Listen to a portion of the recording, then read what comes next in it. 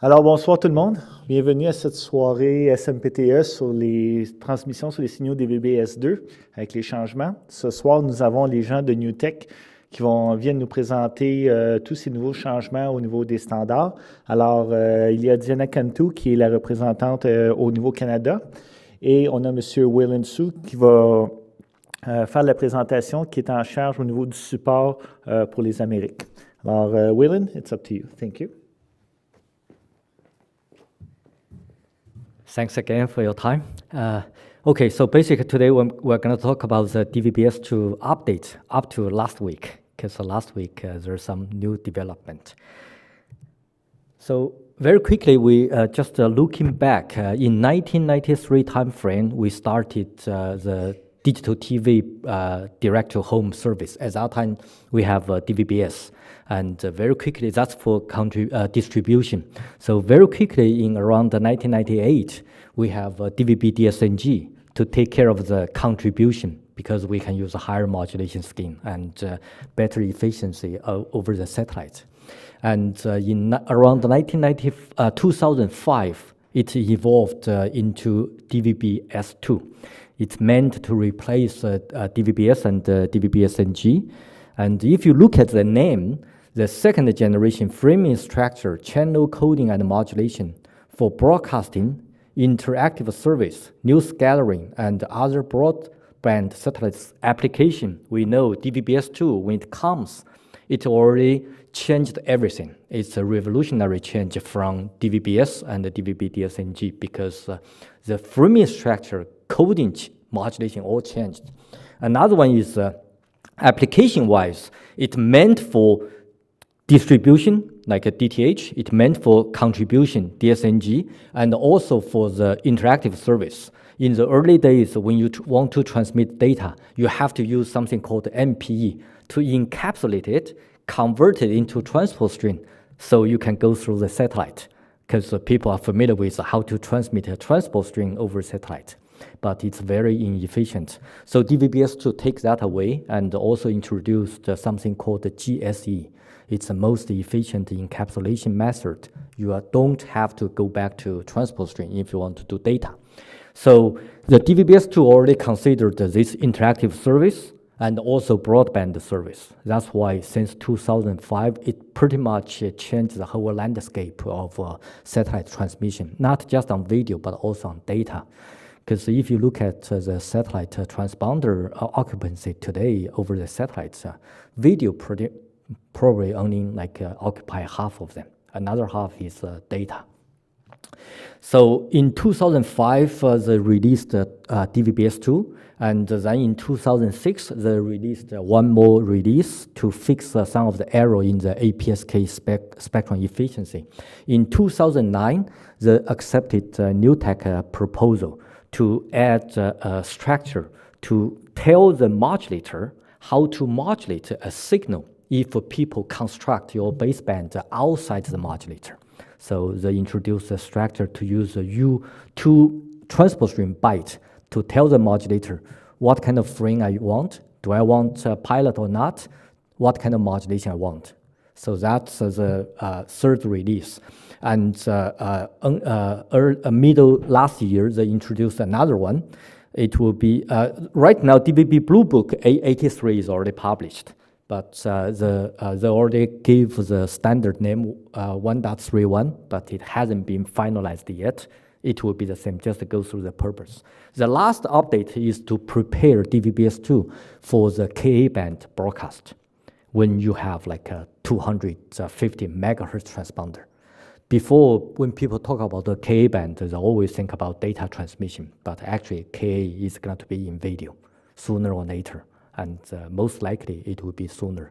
Because if you look at in states, people start using the spot beam to do some contribution, and because it's Ka, you can have a very small dish, especially for the flyaway. People are already doing it.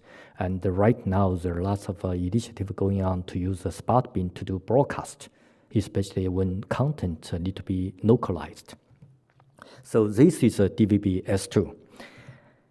And back then, I remember 2005, when DVB-S2 introduced, people say this will be the last standard.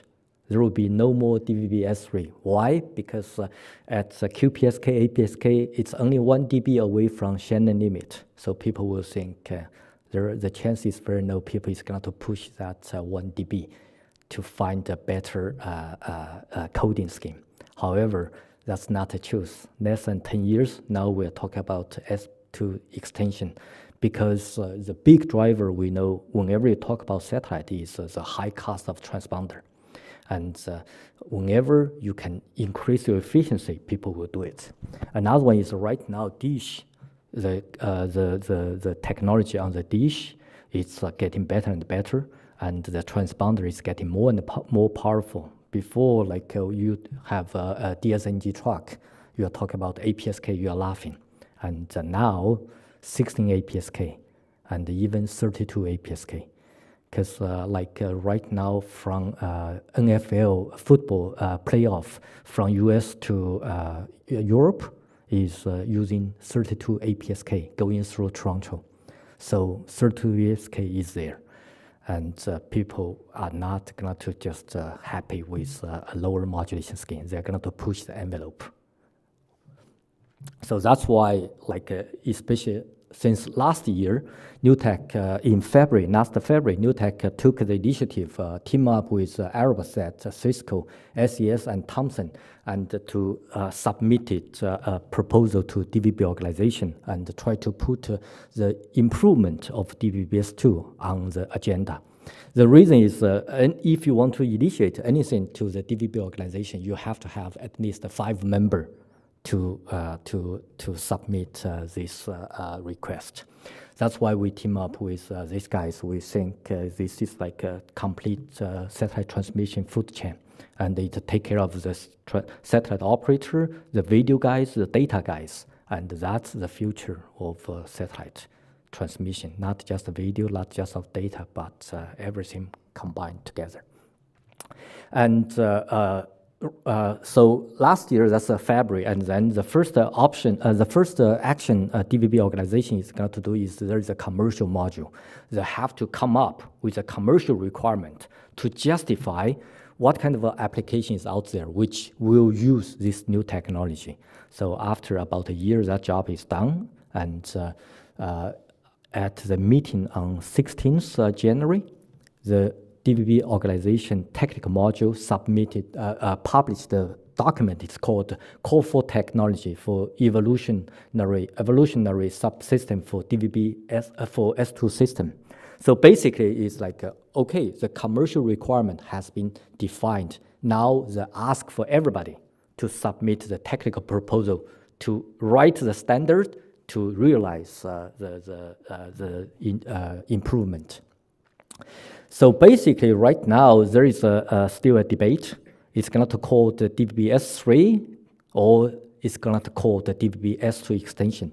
So right now, S2 extension is what Newtec called, because we think right now it asks for strong backward compatibility of S2. So we still call it S2 extension. Eventually, they're going to call it S3 or whatever. It's going to be decided by DVB organization. But that's not the point. The point is we're going to look at how much more efficiency we gain, what kind of improvement we actually made. So that proposal deadline is February this year. It's coming. So, and in next, we will be doing lots of simulation evaluation. Because back in the DVB-S days, that's when people actually made the prototype and go to the DVB organization and say, hey, I have something to transmit a digital TV signal. Give it a try. And the DVB DSNG, actually it's a Newtec standard. We actually take our equipment, go to DVB, said, hey, we can do APSK and the 16 Quang. It's already here. Thank you. But when it comes to DVB-S2, it's too complicated because right now there's so many processing involved. You have to use a computer simulation to validate the coding and the modulation before you actually go out to write your software and put on FPGA and actually come up with a unit. So DVB-S2 extension will be the same. However, Newtec, right now we are in the leading. We believe we are in leading because we already have our equipment running, and we are going to give our technology to the DVB organization. Because if you look at back, Newtec is always a strong believer of open standard. In broadcast, if you don't go with open standard, if you don't have a way to have a cheap ASIC at the receive end, it's not going to fly. That's why whenever we have some new stuff, we always give to DVB organization. It turned out it will also help us. So right now, the goal of DVB organization is by September, we'll have this new standard finalized.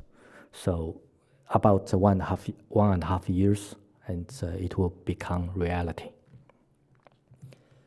So this is a statement in this current call for technology publication. So the current goal of a technical module S2 is the delivery of a technical standard enabling the delivery of a significantly higher data rate between 15 to 30.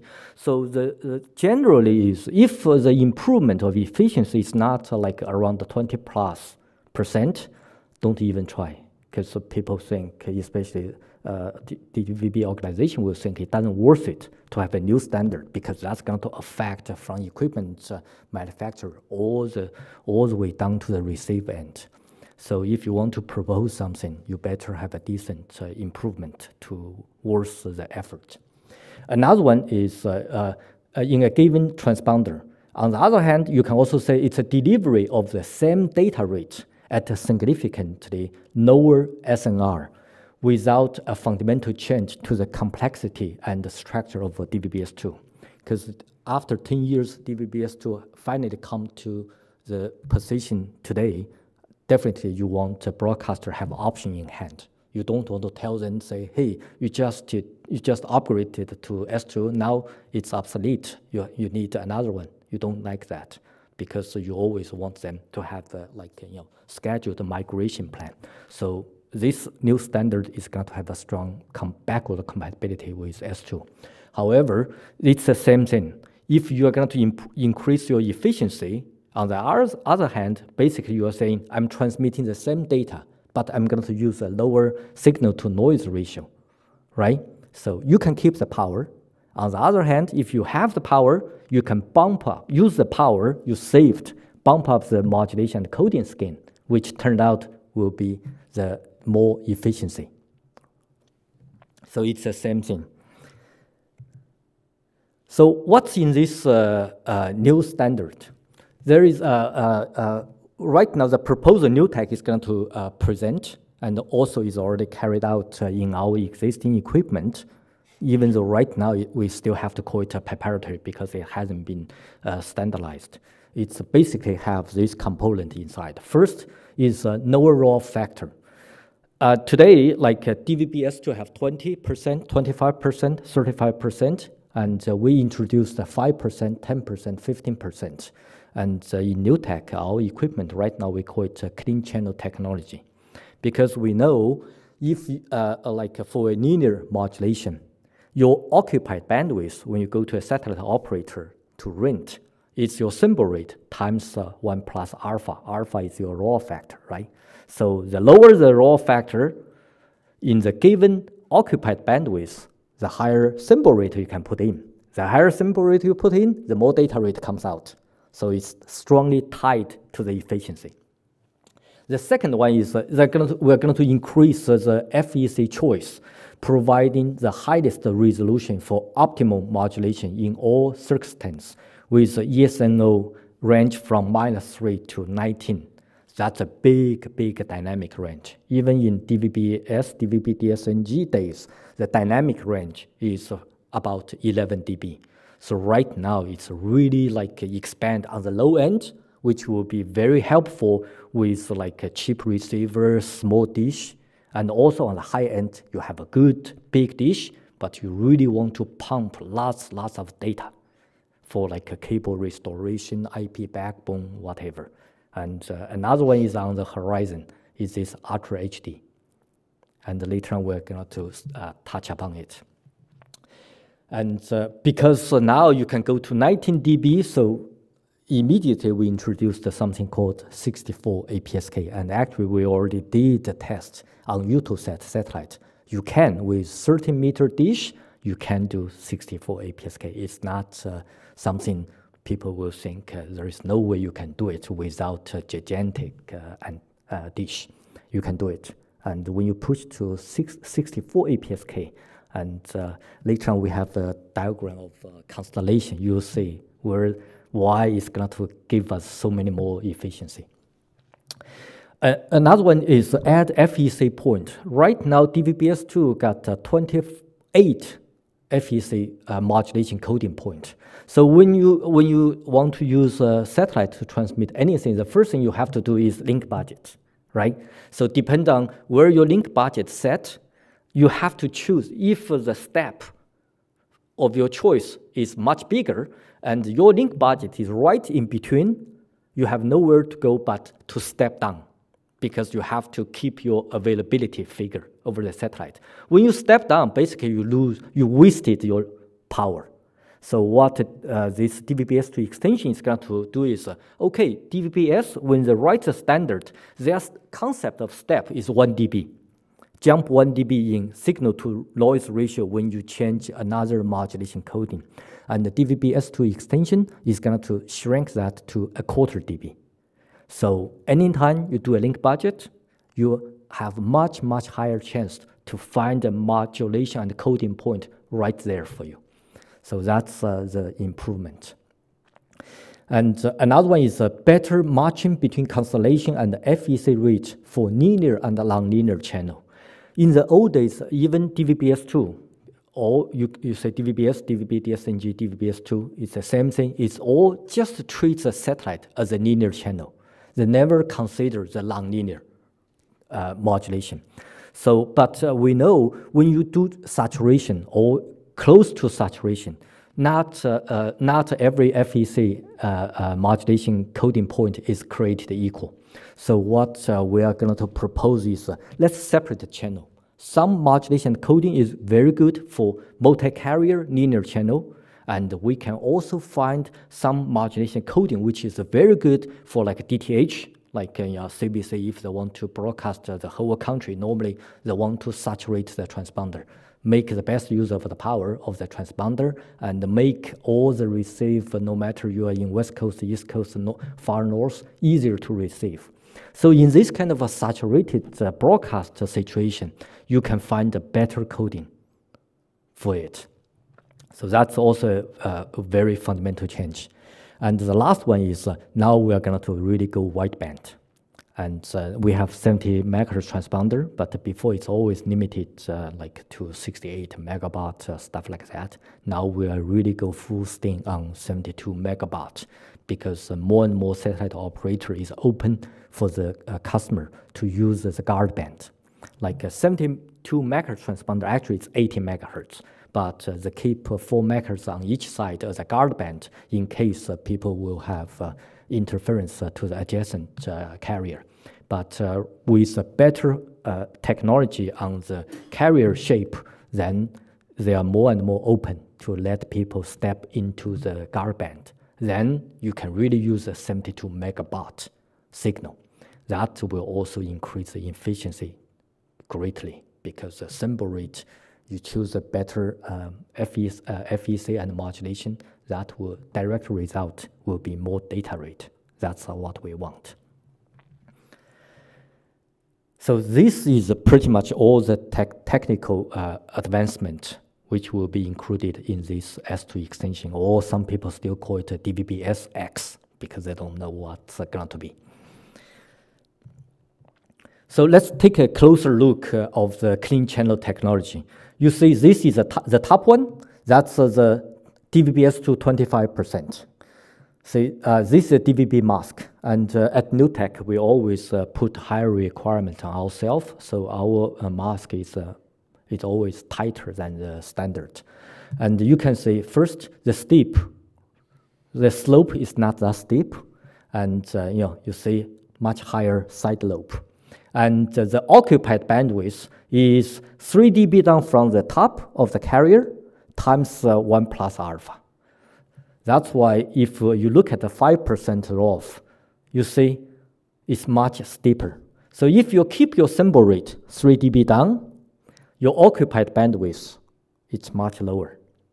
But normally the satellite transponder, they're not going to sell whatever megahertz you want, right? They always slice the transponder, tell you, no, this is the minimum you have to take. 6 megahertz, 9 megahertz, 12, 18, 36. You cannot just say, I only need 3.5, right? But the thing is with the 6 you bought, if you use a lower raw factor, you can put much higher symbol rate inside.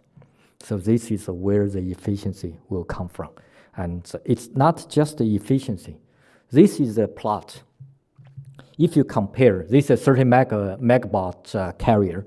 So if you look at first the top, because use advanced filtering, the noise on the carrier is cleaner. The slope is much steeper. And also, if you look at the side lobe, it was really pressed down another 7 dB or something like that. Because think about that. Another way, whenever people use transponder, right? They go out, they have a multi-carrier situation. They want to put 2 carriers as close as possible. But what is going to stop them to put very close is this, right? Because when you put 2 carriers very close, this side lobe will creep up and become your noise. Once you go over minus 26 dB down from the carrier top, you are not allowed to do that because that's how they define occupied bandwidth. So if you want to put 2 carriers closer, then you need to really suppress this part. And then you use 5% ROF, you can really put 2 carriers very, very close. So that's the clean channel technology. So it's not just about 5%, 10%, 15%, it's also clean up the whole carrier spectrum.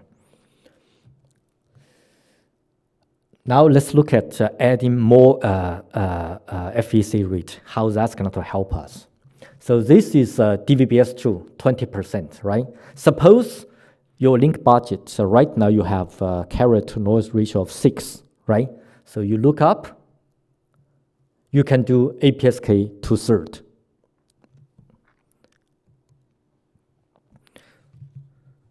This blue one, that's a 5% raw factor.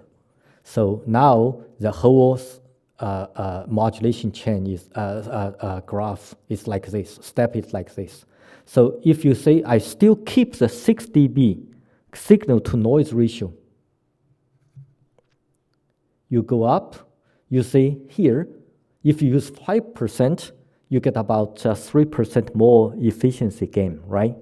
But if say you have about half a dB more power, before, in the older days, you still have to stay on the APSK 2/3, right?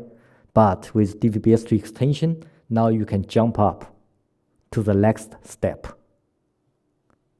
The higher step you go, the more efficient your transmission will be. So from here, you can say when you have more choice, given the same power or within the same power you were doing the old F modulation coding, now you can have significant gain up to 15% in theory, depending on how much power you have.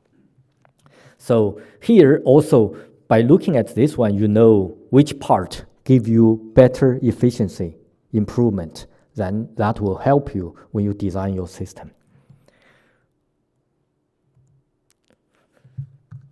This is what I was mentioning before. Say when you want to put 2 carriers very close together, if you don't clean up the side lobe at a certain point, they will tell you, no, you cannot do that. We have to maintain channel spacing in order to guarantee there is no adjacent carrier interference.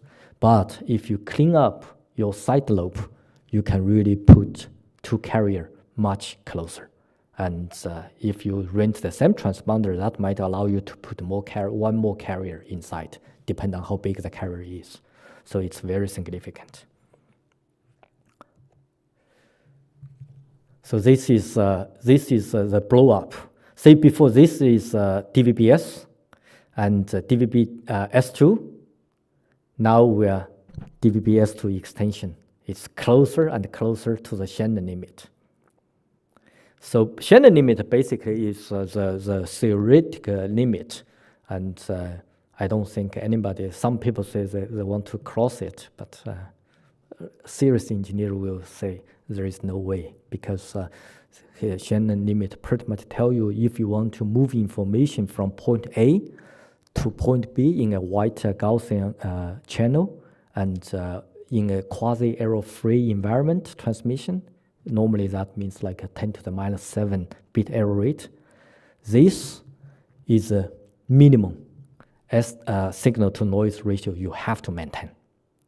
Otherwise, you cannot do quasi-error-free transmission. So this is the limit. All the satellite communication engineer trying to go closer and closer and closer. So today we are here, and I guess after this S2 extension, there will be nobody make a claim this will be the last standard forever, because you can see at higher modulation, 32 APSK, 64 APSK, there's still room for improvement. And the transponder is getting powerful, it's getting more and more powerful. If you give me more powerful transponder, I make a better dish, I find a better way, implement the modulation and coding scheme, I can go closer and closer. So I guess maybe another 10 years, people will put out something else.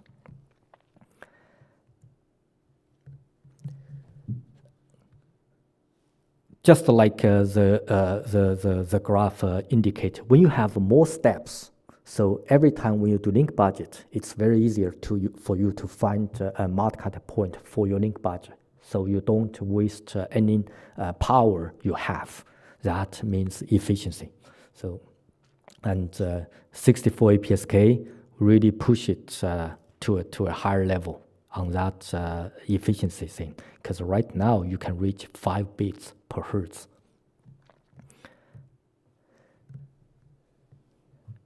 Another one is we talk about the optimum modcut to differentiate linear channel and a nonlinear channel.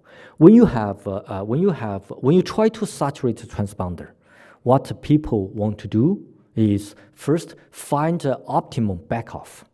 So I can go back to linear operation, but I use minimum backoff if I know what will be the degradation when you try to go saturation. So what Newtec did, and we are going to propose, is let's find another parameter which based on your signal to noise ratio, and also consider at a certain modcut what could be the optimal backoff or minimum backoff, and what will be the nonlinear degradation associated with that specific modulation and coding point, and use this as a parameter to define what will be the best modulation and coding for linear channel and nonlinear channel.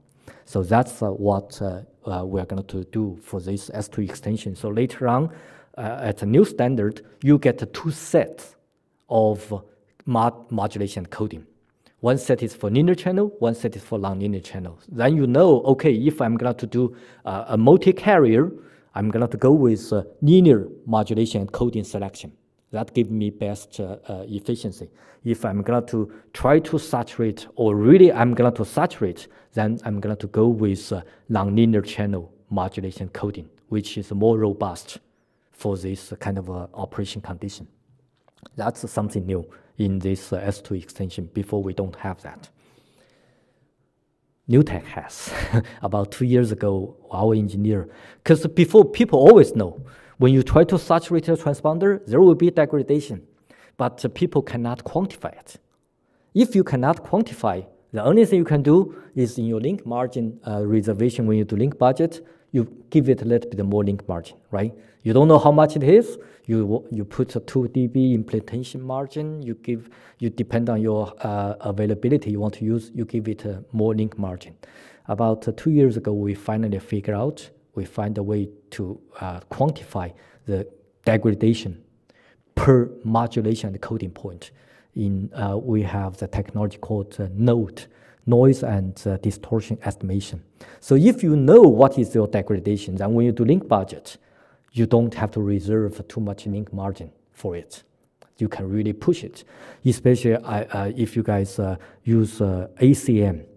You see this is very, very important because what ACM does is before you just transmit, you do a link budget, right? Especially for DTH, it's very, very conservative because you want anybody to receive it. You don't want there is a little bit of weather change, people start calling. So you are very conservative. Later on, people find out, hey, like, around, for example, around Canada, it's so wide a country. People have a different kind of a receive condition. If you only have what we call CCN, constant modulation coding for everybody, you basically penalize the guys sitting there, right, with a bigger, better dish, with better weather condition. So then they realize, let's do VCM. If I know my content to different receive site is different, then I can do something called VCM, variable coding and modulation. So I don't have to penalize the guys with a better receive condition. I do separate link budget per receive.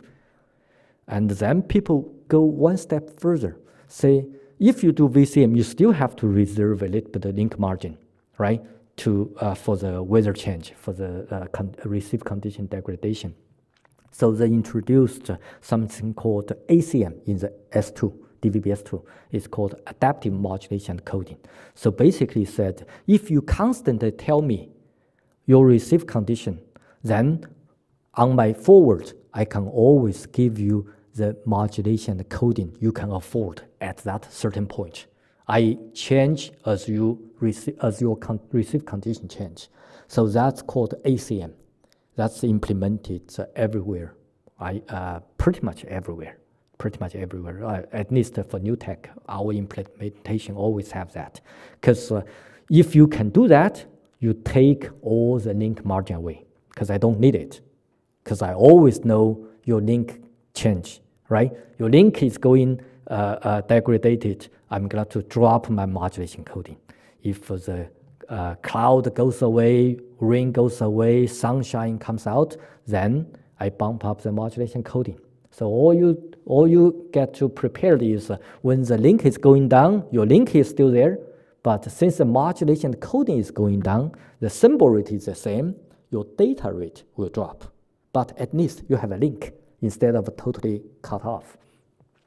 So then we know, if we know the degradation of each modulation coding, we take that away, then we can fully use whatever link margin you have. That's the beauty of ACM.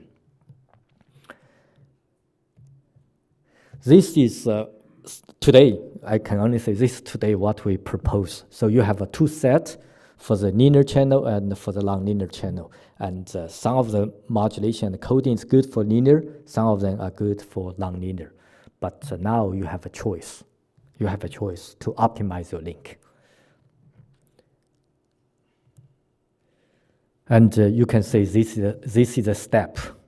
It's more granular and it's more efficient than today. This is S2, this is S2 extension.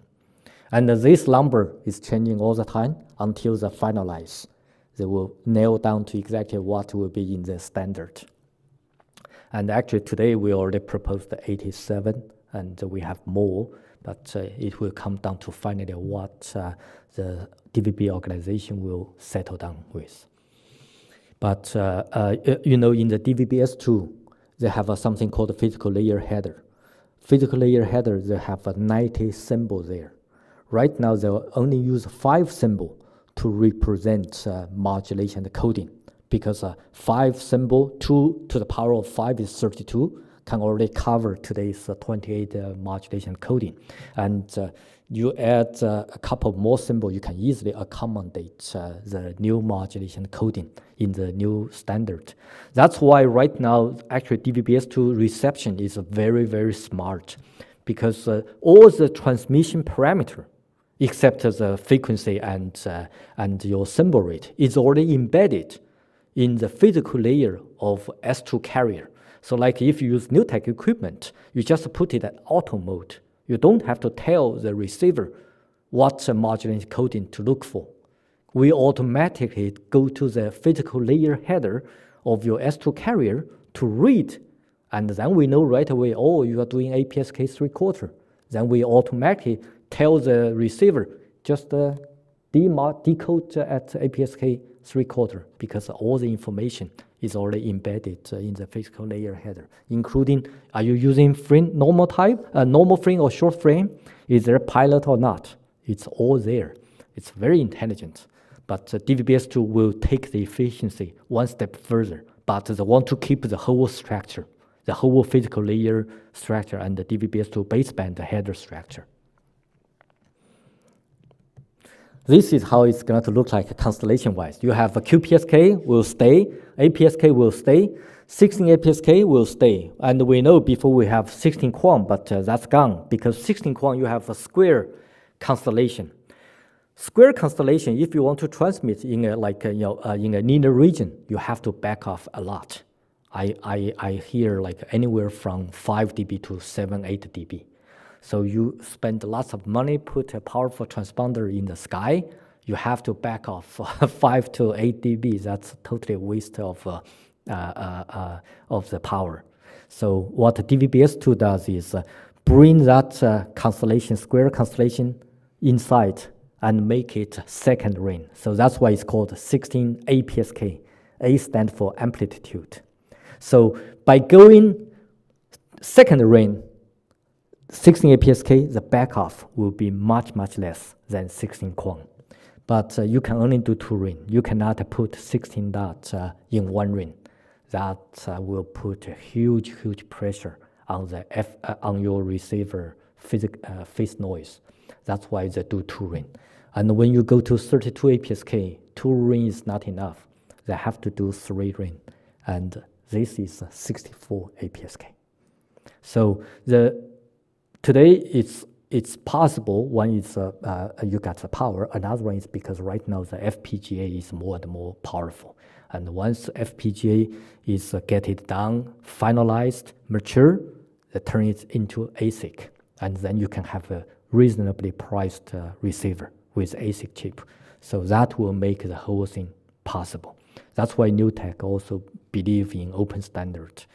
We always, most of the time we are one step ahead of standardization, but once there is a standardization initiative going on, we always give it to the standardization group, including our generic string encapsulation.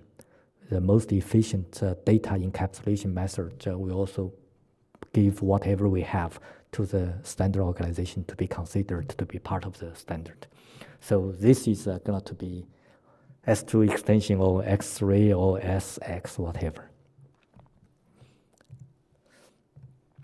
This is what we did. In June at Eutelsat, we use their transponder 10A or W2A, and we used the new modulation scheme 30 APSK 135 over 180, and we used what we call bandwidth cancellation technology. So basically, like when you put a forward carrier and you put a return carrier, that's normal, right? But if you put your return carrier also at the same transponder of your forward carrier, and if you can find a way at each receive side to filter out what you meant to receive, that will be a significant saving of transponder. And that's a technology we call it bandwidth cancellation. So that's what we did. We can put 500 megabits in a 72 megahertz transponder. And internally we call it a record breaking. So far, as far as we know, that's the highest data rate ever passed a 72 megahertz transponder. Because like we discussed, we talked about before, satellite transmission, you have two pressure. On the data side is the terrestrial solution, the fiber. It's really squeeze satellite guys so hard. So you have to find a way to be able to at least compete with the ground, because on the ground, people pay how much money per megabits. They don't care you use a satellite, how you use satellite, you use S2 extension, you use bandwidth cancellation a lot. They don't care. All they care is what's your price for megabits. So on the data side, we have to find the most efficient way, including encapsulation, to cut out the overhead, to put more bits over the transponder. On the video side, later on we're going to talk about is this Ultra HD TV. That's why they put pressure for the compression guys to the satellite transmission guys to bring the better stuff out. So this is what we did. It's really record-breaking, and actually we also hope somebody can break it, and including ourselves break it, because this gave data transmission potential to compete with the guys on the ground. Okay, on the video side, early this month, Eutelsat announced they're going to put first Ultra HD channel on their transponder 10A, and what they're going to do is to transmit one Ultra HD, you need 4 HD channel. And each HD, right now they use MPEG-4 because the new one, the HE, the high efficiency video coding, they haven't been standardized. Hopefully, I heard, I think it's 2014. And right now they're talking about either double the efficiency of MPEG-4 or at least 40% improvement. But today it's not there, or they call it H2.65. So Eutelsat is going to use MPEG-4 for this transmission. Every channel is going to be 40 megabits. So just imagine, if you want to do one Ultra HD today, you need 4 times 40 megabits. Even a normal 36 megahertz transponder cannot even accommodate one program. So if there is no better way on the compression side and no better way on the transmission side, it's not going to, business-wise, Ultra HD over satellite is not going to fly. And if you only do it on the ground, that's going to put lots of people like Newtec out of business, especially on the video side. So we have to answer the challenge. It's just like when DVB-S2 comes out. DVB-S2 got widely accepted. Basically, it's for HD channel, right? People have a better MPEG-4, and then you have S2. That make HD a viable business. Now you look, there's so many like DirecTV and EchoStar, you have so many HD programming. If they don't have these two components to take care of business on the compression and the transmission side, it's not going to happen. It's not going to happen. So this is a video side challenge which we believe that will push the S2 extension really be accepted by the operators. So in summary, there's about 7 improvements. First is a small raw factor, we saw it. And another one is advanced filtering technology for improved carrier spacing, right? We can, because the suppressor side lobe, you can put 2 carrier closer and closer. The third one is supporting different network configuration, which means with this DVB-S2 extension, because they have a strong backward compatibility, and because on the side lobe of the carrier is really taking care of business. In one transponder, you can mix, you can have S2, you can have S2 extension, there will be no conflict. And that flexibility given to the operator will help the acceptance of the new standard. And improvement 4 is increased granularity of multicast point. We saw that on that blue curve. And improvement 5 is higher modulation gain up to 64 APSK. And 6 is a different class for linear and nonlinear multicast. Now we are going to have 2 set different multicast. So we don't have to compromise nonlinear by choosing a multicast point which is designed for linear. And improvement 7 is a wideband support up to 72 megabytes. So that's in summary, that's what this DVB-S2 extension standard is going to bring us. And now it's very close. We'll talk about September this year now. And very quick, this aside from S2 extension, I want to bring it up. It's just I talked to one of the gentlemen. It's also his interest. It's carrier ID, and we know every day the satellite operator is facing this carrier ID. And today is if somebody is affecting you, you just see the satellite guys holding the phone, ask people to turn off, shut off your carrier. Oh, it's not you. Okay, bring it back on, because that's the only way they can find out who is the culprit of the interference. So at London Olympic last year, Eutelsat put out a statement: if you don't have carrier ID, I'm not going to carry the programming for you. So that really put pressure on the guys. And at that time, the quick and dirty way to do is use the existing transport string structure. There is a net table in the existing structure, so they just use the net table to transmit the carrier ID.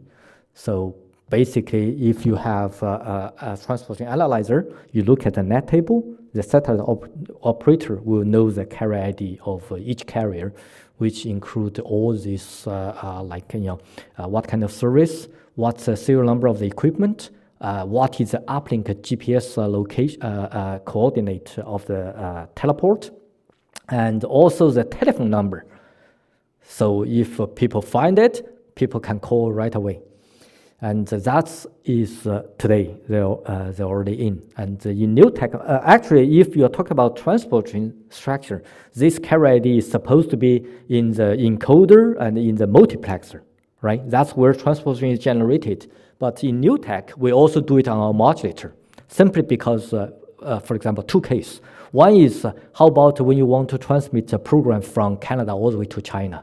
Sometimes you have to double hop somewhere, right? When you double hop, and if you don't have a way to modify the carrier ID in the modulator, the information you put in the encoder is not valid anymore, because the coordinates of the teleport already changed to maybe Hawaii, not Montreal or Ottawa anymore. So that's one case. Another case you see, lots of the cases, multiplexer. They feed one program to different uplink to give it to different cable head end.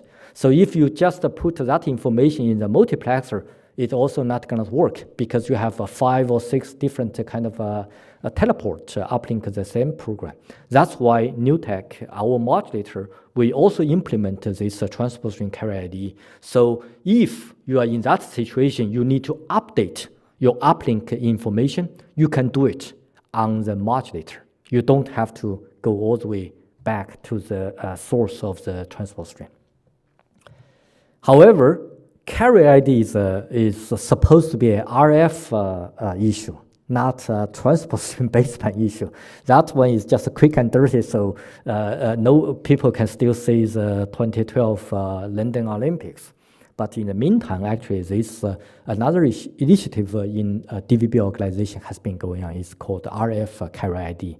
So this is what's going to look like, and the draft standard is already out. So the standardization is anytime, can be anytime now. And what it does is, for every carrier, they have a very, very small carrier ID carrier. It's about 224 kilohertz. However, they spread it underneath.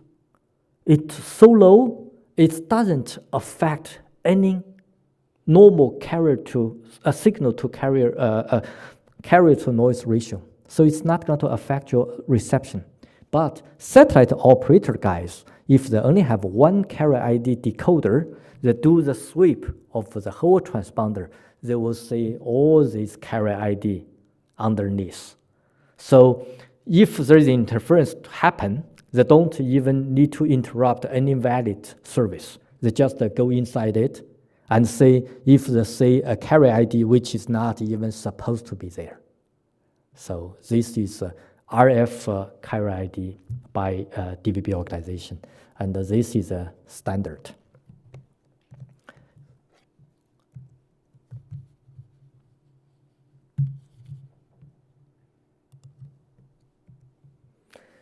And this is the last update from DVB organization on DVB-S2, the one I mentioned on the wideband carrier for Ka transmission. So Ka now you're talking about like 250 megahertz. Think about that. Today, if you want to find a receiver which can do 45, 60 megabaud, you're pretty happy, because the higher the symbol rate you go, it's like the higher the modulation you go, it put lots of processing on the decoder of the receiver, because you have to calculate all this kind of decoding stuff there. So that's why every time like you say symbol rate get bigger and bigger, it's because you have a better and better FPGA or ASIC. So just imagine you have a 200 mega symbol signal coming down. If you don't do something, you are not going to have a receiver which can be affordable by lots of people. So one thing DVB organization proposes, they introduce something called a time slicing number. Imagine if you have a 250 megahertz carrier, inside there are going to be lots of TV programming. Not everybody might need it. So if you can find a way to slice them and go by service, and then the receiver look at the physical layer header before they decode, they look at the physical layer header, they go look for this time slicing number, then they can say, okay, this is a service meant for me. Then they will only decode that part of service meant for him, instead of decode the whole 200 plus mega symbol signal, and then filter the programming at the baseband. That's a very efficient way. So what they are trying to do is, okay, I'm going to give you a time slicing number representing the service, and I'm going to put it in the physical layer header. So the receiver first go to physical layer header, find out what service is meant for you, and then you only decode that part. Other, you just throw it away. Don't do it. Don't do it at the baseband. So that will be very efficient. I'll also make a reasonably priced receiver possible. Okay, that's all I have today, and thank you very much for the time. And if you have any question, I would be glad to answer as many as I can. Yes? You talked a lot about participating in the standards, and how does that compare with the NovaSat approach? Which is somewhat competing with the modulation speed? Yeah, so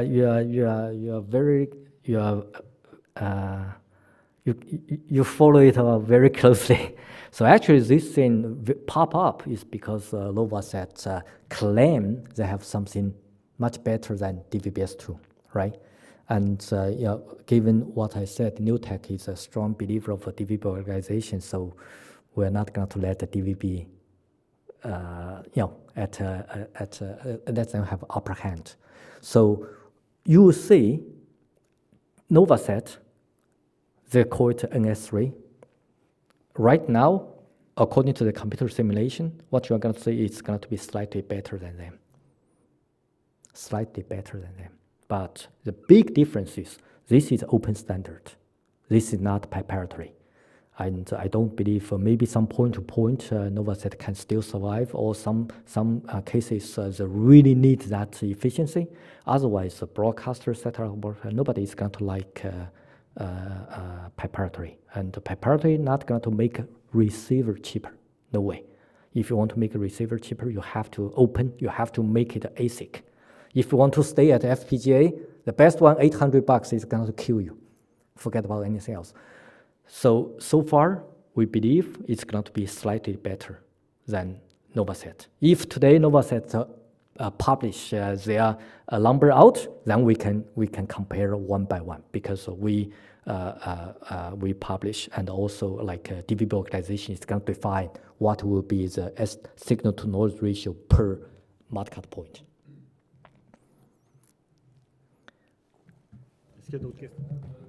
Yeah. Yeah.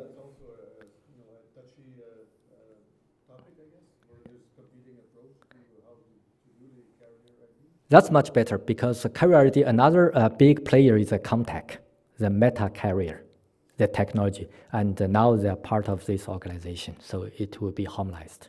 So today you can still buy their stuff, but you have to put up both sides using their stuff. They have a standalone box, but now they're already part of this group, so it will be something come out harmonized. It's much better than the other story you mentioned. Yeah. Well, thank you very much, Waylon. Thank you for your time. Yeah. And I'd like to present a certificate in recognition for his time to come and exchange with us today. Yeah, thanks a lot. Thank you. I think Diana wants to take a picture.